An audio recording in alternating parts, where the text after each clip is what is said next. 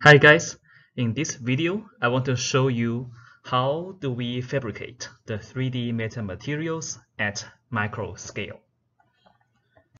As motivation, I want to show you some latest examples. So I literally just printed these structures a few days ago. It is so-called octet. The cartoon here shows a octet unit cell. Imagine this is like a room or an apartment. If we put many of those rooms together, we can have a house. And depending on how much rooms we want to put there, we could have like a smaller house or a very tall house.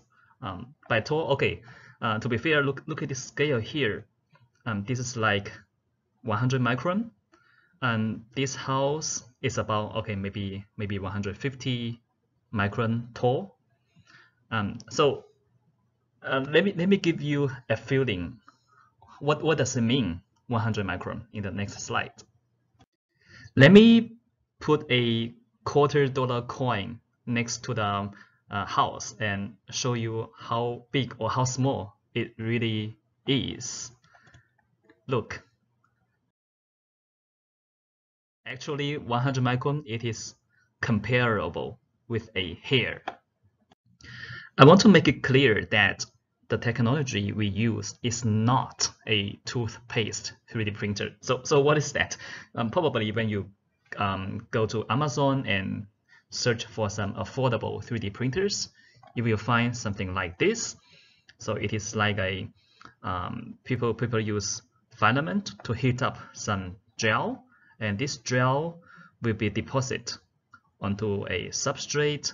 When you scan the gel around, you can make a house, but this house does not have micron resolution.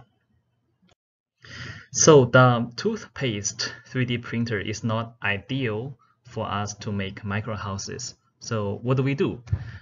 Another popular technique is laser-based 3D printer. Maybe we can use that. So how does it work? It's pretty straightforward. You have a tank filled with liquid resin. Then you shine a laser into the resin. The parts that are exposed by the laser will be cured, they will be hard, and the parts that are not exposed, they can be later washed away by chemicals. Through this, look here, so we can print microstructures.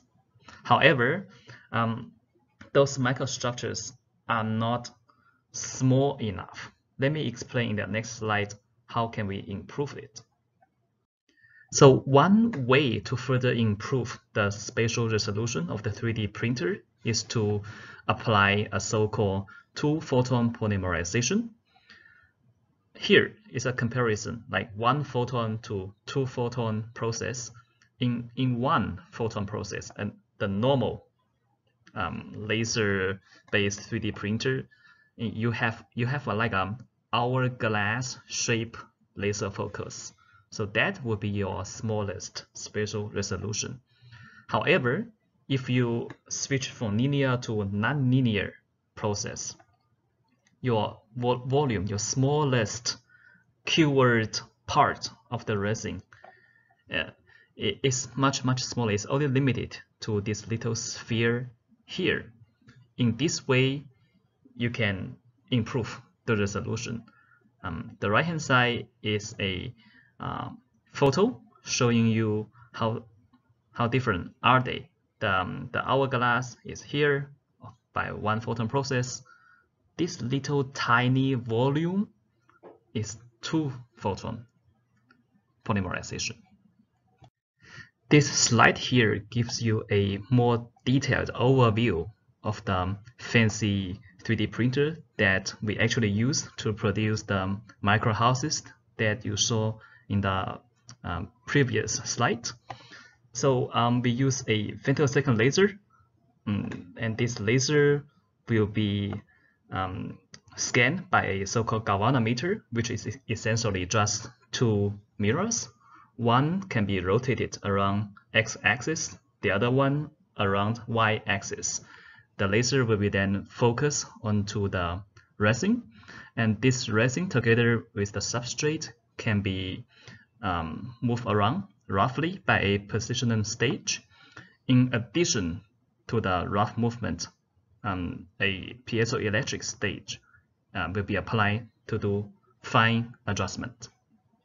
And this slide shows you the real-life photo of the fancy 3D printer at MIT Nano.